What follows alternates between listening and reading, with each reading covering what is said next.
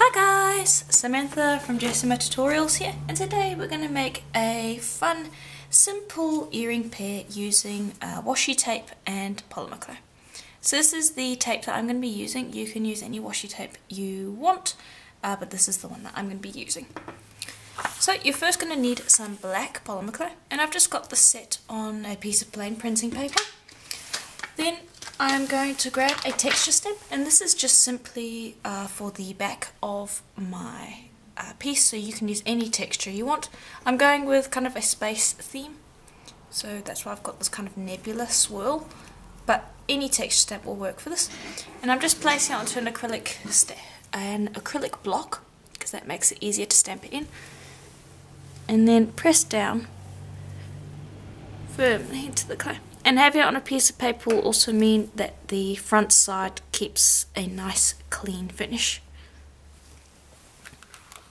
Lift that up and you can see there that we have a nice easy texture. Okay, keep it facing that side down. Grab a cutter of your choice. I'm going to be using a rectangle cutter today. Well, this is actually my half square cutter. I'll have a link to that in the description below. And you're just going to cut it out. Now, because it's on a piece of paper, it will probably stick in the cutter, but you should very easily be able to press that out. And I'm just going to cut out two, because we're making earrings. And you can see there that the front has a nice clean finish. And just pop that down, like so. Lift that up, and you can pop that back with your black. Gently going to rub these down so that they're lying flat on the piece of paper, and then you are going to bake that for a full hour at Primo's recommended temperature. When it comes out the oven, you might want to give the sides a light sand. If you want to, you can even go in and just get rid of any fuzz now, but you might want to give the sides just a light sand after they come out. You can even use a craft knife to just run along the edge like so, and trim away any little bits of fuzz like so. But yeah, pop that into the oven, and then we can move on to the next step. Okay, and here they are out of the oven. So you can see there that that texture just gives a nice finish to the back and something to look at. You can highlight that with some paint if you want by just dabbing the back. I'm going to leave it this way because I quite like it. Then we are going to do the fronts. Now this one I have already popped the tape on, as you can see, and so we're going to do the same with this one. So here's the tape, and all you're going to do is just, I've got a piece of tape here to keep it from unravelling. Just take that and cut away a section that is a bit bigger than your actual piece. Just going to pop that back down. There we go.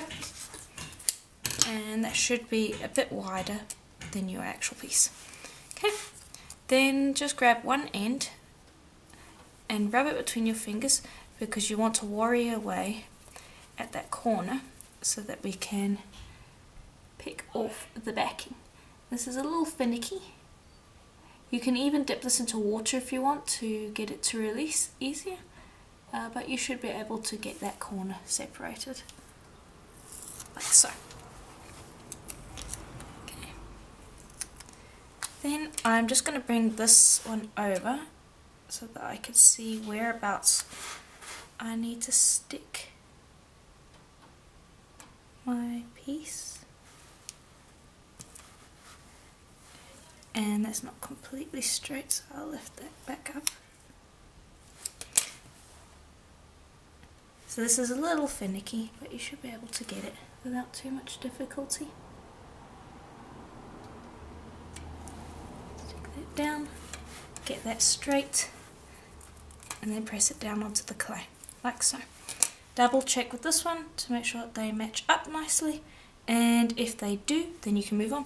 You can always pick the tape up as many times as you need to until you get it into the right position.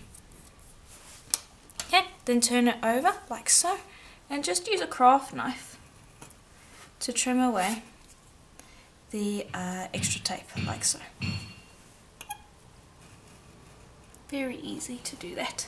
You can use a pair of scissors as well, but I just find that this is easier. And also gives a cleaner finish. Okay, just making sure that I got everything. You could turn, whoops, you could turn that around, just make sure that you're happy with it. And there we go there. You can see it's pretty much the same piece of tape, so the images join up quite nicely. But yeah, so now we are going to resin it because this is nice and smooth. We didn't need to sand it. The edges are perfectly fine and the back obviously has that texture, so all that's left to do is resin it so that the tape is sealed on there. You can use gloss varnish as well, such as Varathane, that will work just fine, but I would like to have a nice glossy dome on this. Okay, so I've got them sitting on a silicone mat, and this means that if we spill resin, it's not going to be stuck to something like the ceramic tile, and we'll be able to pick it up and trim off that resin. I will also be using this UV resin. I sell it on my Etsy shop, Jessima Design, and it uses a 36 watt UV lamp. So just make sure that your lamp is 36 watt, otherwise the resin won't cure. Okay, and I'm just going to take that and I'm going to pop this over the surface. Please keep in mind that you can use a gloss varnish, you do not need to use resin, so don't feel like you have to use the resin for this to work. I just really like the finish that it gives it. Okay, then once you've put on a decent amount of resin, just bring over something to hold the piece and to stretch the resin to the sides. And you can see there how it really brings out that black nicely. And just spread it to the sides, and then you're going to put this into a UV lamp, a 36 watt UV lamp, for about 10 minutes. You don't really need it to be in there much longer.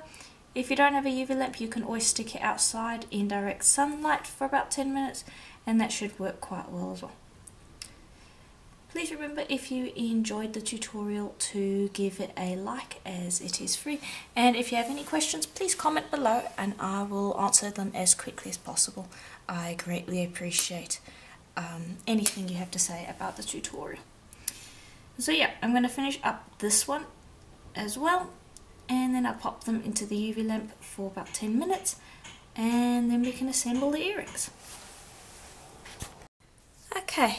So I brought them out of the UV lamp and I was drilling the holes, like you can see here, and unfortunately my camera glitched out and didn't end up recording it, so I was unable to put that into the video. But basically all I did was I took one of these drills, positioned it over the top of the piece and just rotated it until I got the holes, and so that's how I got the holes in the piece. I have a lot of other tutorials where I show how to drill holes, so if you need to see those videos, check out some of the other videos I have on the channel. Then all you're going to do is you're going to take a jump ring. You can use gold or silver, it's up to you.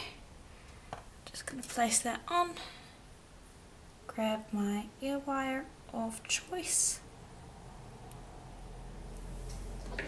place it on and close the jump ring up, and then I'll rotate the open section back so you can't see it, and then bring the ear wire up. And there we go, it's as simple as that. And there are our two finished pieces. Quite happy with how they turned out. I really like how the gold lining on the washi tape really shimmers under the UV resin, and I quite like the black. It just creates a really nice stark contrast. So if you enjoyed this tutorial, please do let me know in the comments below. If you have any questions, also write them down there and I will get to them as soon as possible. If you like the tutorial, please do leave a like and subscribe to the channel, as I do videos like this every single week. And as always, I'll see you in the next video. Bye for now.